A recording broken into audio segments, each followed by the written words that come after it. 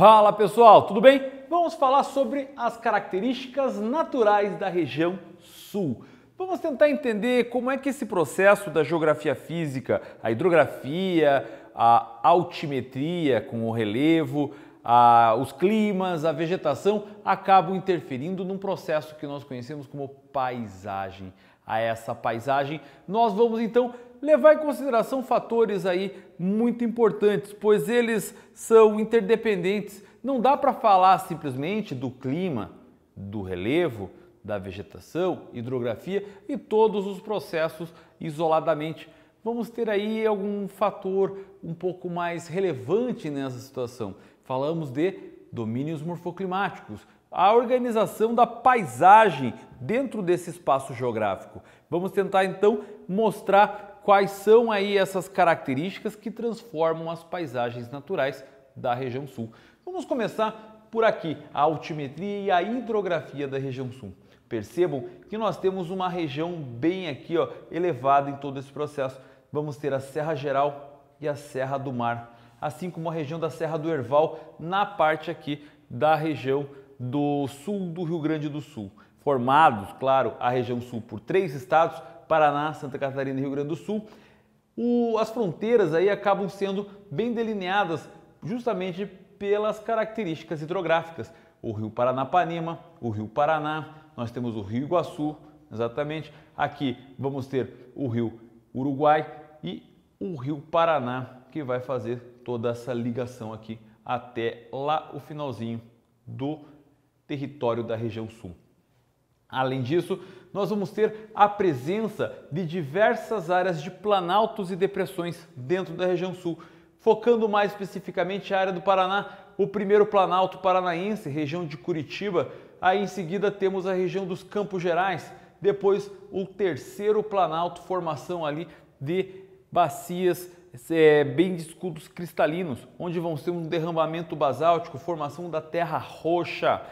Outra situação importante aqui, toda a região da Serra Geral, dando origem às principais áreas de clima subtropical e baixas temperaturas da região de Santa Catarina. Lembrando, cidade de Urupema, Santa Catarina, caracterizada como a cidade mais fria do Brasil, onde nós temos aqui fatores como latitude, altitude, massa polar, atormentando toda essa região aqui com frios na época do inverno, levando em consideração que temos aqui pontos bem mais elevados aqui, os picos da região, com os principais pontos, o Pico Paraná, o Morro Boa Vista e o Capão Doce, os 3 pontos culminantes da região sul. Importante lembrar então que nós temos aqui uma área mais de baixio, onde nós chamamos as pradarias, os pampas gaúchos, formados aqui nessa região das Missões Ocidentais sul-rio-grandenses. Vamos ter aqui diversas áreas onde temos baixas altitudes e formação então de uma planície muito importante, a região das coxilhas, as regiões dos pampas gaúchos. Vamos entender então que todo esse fator de latitude e de altitude vão dar característica então a 2 climas na região sul. Na região onde passa o Trópico de Capricórnio, vão ser caracterizadas justamente aqui, uma linha onde vai passar nessa faixa.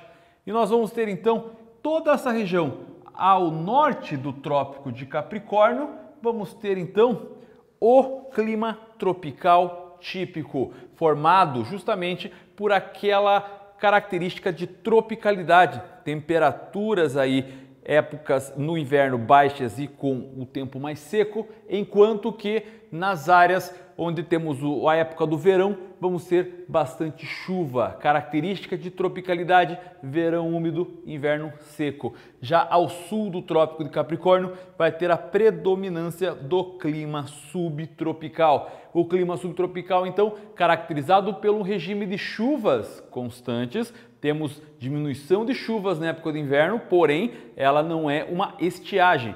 Mas nós vamos ter aí, na época do verão, uma quantidade maior de chuvas. O verão na região, principalmente da área do clima subtropical, vai ter uma característica de ser verões amenos e invernos rigorosos. Importante salientar essa situação aqui. Algumas partes aqui de clima tropical, extravasam sul aqui do Trópico de Capricórnio por causa dos ventos que vêm lá da massa equatorial continental, lá da região amazônica, que acaba atingindo essa parte aqui, dando origem ao quê? À vegetação da floresta tropical. Assim como acontece aqui na região norte, noroeste, vai acontecer também na faixa litorânea, junto aqui, ó, das planícies, onde nós vamos ter a formação aqui, ó, da Serra do Mar e da Serra Geral, que vai formar justamente uma área que vai dar origem às chuvas de relevo, também chamada de chuva orográfica. As cidades que ficam aí próxima da Serra do Mar e da Serra Geral vai ter uma característica de neblina na serra. Então, quando as pessoas saem do Planalto e vão em direção ao litoral, a preocupação de quem fica vai ser sempre com a neblina na serra.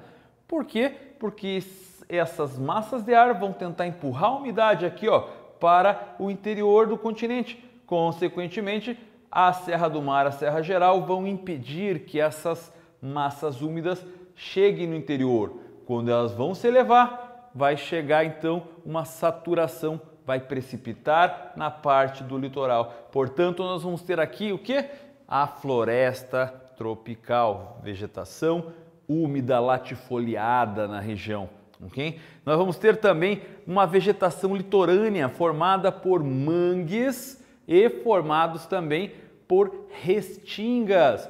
Mangue com aquela formação de raízes pneumatóforas, em que na alta e na baixa aí das marés, as raízes vão conseguir fazer a sua respiração. Essa é uma região de encontro de água doce com água salgada e 90% das espécies marinhas se reproduzem nas áreas de manguezal. E dessa maneira, então, é um importante habitat aí para ser protegido. Outra situação importante é que nessa vegetação litorânea, nas áreas das praias, nós temos a vegetação de restinga, extremamente importante para quê? Para que a erosão eólica não aconteça. Consequentemente, ela se resiste ali à faixa de areia e tem ali uma condição de conseguir absorver nutrientes da água salgada e da própria areia. Essa é uma vegetação muito importante, muito interessante na região. Chegamos então na vegetação aqui dos campos. Temos aqui as regiões de pradaria, temos aqui os campos catarinenses e os campos gerais, ou também campos do segundo Planalto do Paraná. Nós vamos ter então a formação de áreas de depressão, onde nós temos as áreas de campo, e a região dos pampas vão ser uma área mais de planície. Perceba então que são depressões que são organizadas aí por bacias sedimentares antigas. Na região de Santa Catarina, na região do Rio Grande do Sul, vamos ter uma área com uma importante jazida carbonífera na região, assim como o sul dos Campos Gerais do estado do Paraná também. Vamos ter aqui então a formação dessa região como uma grande área de produção de calcário também na parte do norte aqui dessa bacia sedimentar na região do estado do Paraná. Bom, para a gente poder seguir em frente e entender esse processo, agora chegamos na característica principal, a vegetação mais característica da região sul, a mata de araucária, formada por árvores aciculifoliadas, vegetações então em que tem um corpo esticado e seus braços carregando as suas folhas compostas de espinhos, organizadas principalmente aí por uma cera que revolve a sua folha chamada de cutícula, folhas espinhudas, pontiagudas, para fazer com que a neve, que caso aconteça naquela região, ela não fique acumulada, ela escorregue e não se acumule, não dando problemas aí para a planta. Então criou-se uma adaptação biológica para essa formação. Nós temos aqui então a região de clima subtropical, onde temos uma região de alta altitude. A partir de 500 metros de altitude é onde vai dar condições para a araucária florescer. Então, nas regiões aqui da mata de araucária, não pode ter menos de 500 metros de altitude, porque senão ela não vai conseguir reproduzir. A vegetação das araucárias é muito importante para o povo do Paraná, Santa Catarina e Rio Grande do Sul, pois ele vai fornecer o fruto conhecido aqui, característico dessa região, que é o pinhão. O pinhão, então, que floresce a partir dos meses de abril e vai até o mês de julho, período do inverno, do seu florescimento, passa a ser aí um importante produto típico que vai servir na culinária de toda a região sul. Importantes aí para o abastecimento econômico também desta região. Lembrando, gente, que nós vamos ter então as áreas aqui dos rios que vão ser carregados principalmente para as principais bacias do Brasil, a bacia do Paraná e, consequentemente, da América do Sul, a bacia Platina, o Rio Iguaçu, que deságua no Rio Paraná, o Rio Paranapanema, o Rio Piquiri, o Rio Grande, o Rio Canoas, que vai formar o Rio Uruguai, que vai dar condições aqui de toda a hidrografia. Nesse sentido, temos então uma grande diversidade na região sul, que é caracterizada principalmente por esses dois climas, o clima tropical e o subtropical. E agora a sua vegetação organizada e distribuída da maneira com que estamos vendo aqui. É importante salientar que essa região aqui de floresta tropical, ela vai ter uma condição igual a essa outra aqui. O que vai diferenciar é justamente como ela surge. Aqui vai surgir devido às chuvas orográficas, que vai dar umidade e calor para elas. Aqui vai ser uma extensão das florestas da região sudeste e do sul da região centro-oeste.